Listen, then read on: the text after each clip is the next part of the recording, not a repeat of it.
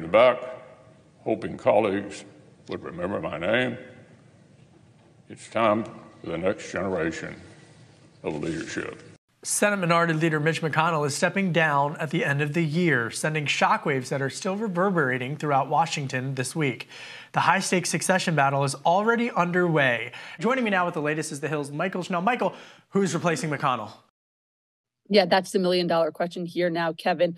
Speculation has it that it's going to be one of the three Johns who have always been considered to be successors to Mitch McConnell. That's John Cornyn, John Barrasso, and John Thune. Now, nobody has officially jumped into the race, but the expectation is that it will be one of them, all of whom have been close allies of McConnell. Thune, currently the whip, Cornyn, a former whip, and Barrasso, the conference chair. But remember, McConnell isn't stepping down until November, so there's still plenty of time for this internal jockey for the top job. Something tells me that there's going to be another candidate, other name than John, that enters into the race. But what do I know? Meanwhile, Hunter Biden was testifying on Capitol Hill earlier this week. What did we learn?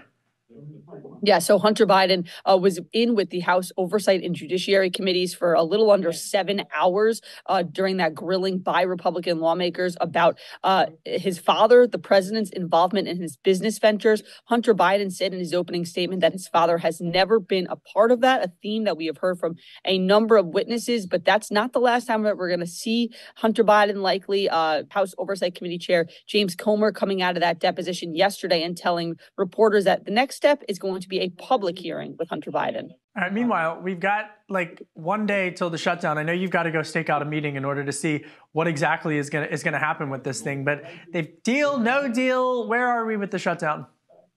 Yeah, it looks like a shutdown is going to be averted. But for now, Kevin, that's the big caveat.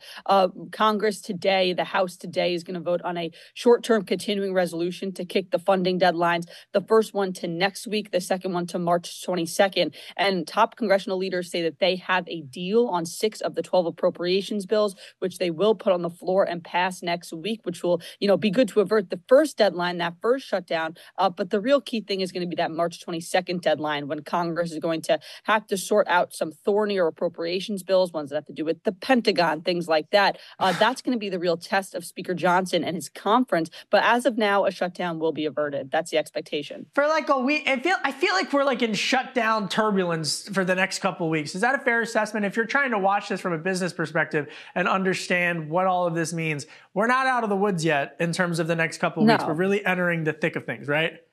Oh, gosh, no. Yeah. Kevin, first off, this is the 4th time this Congress that we're up against a shutdown cliff.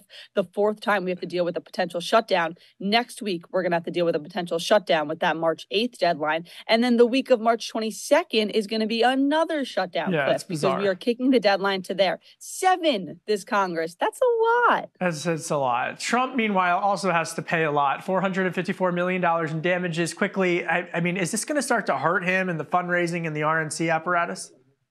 Well, we'll have to see. Look, every time we have seen an indictment of former President Trump, it hasn't actually hurt his standing in the polls. We saw that with all the indictments last year. We've seen his supporters still be staunch backers of him despite these different legal entanglements, them saying that the legal proceedings are biased against him. I mean, we'll have to see if this one has anything to do with it. But if past his prologue, then no, these legal entanglements will really not hurt his standing in the polls. And just the latest on the Trump court docket brief. I mean, SCOTUS is going to hear the immunity claim, but Illinois just says that they're not going to let Trump be on the ballot. Obviously, the Supreme Court is going to weigh on the Colorado case where he's also been kicked off the ballot. I mean, the dust's starting to settle, Schnell. Lastly, yes or no, before I let you go, the White House doctors say that Biden is fit to serve. Is this going to quiet his critics on his health? Yes or no? Not his loudest critic, Kevin. We already see former President Trump saying that he should have taken a cognitive test at that physical with his doctor. So no, the chorus of criticism I don't think is going to end there. Michael Schnell, in between stakeouts on Capitol Hill. Thank you so much, Schnell, our reporter for us at The Hill.